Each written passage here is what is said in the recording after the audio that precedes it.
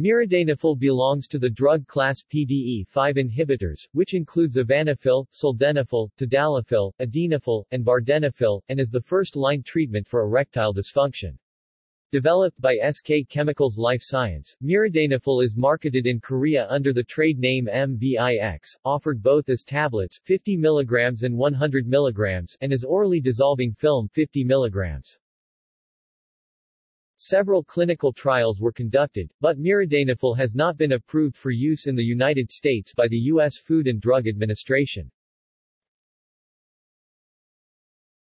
References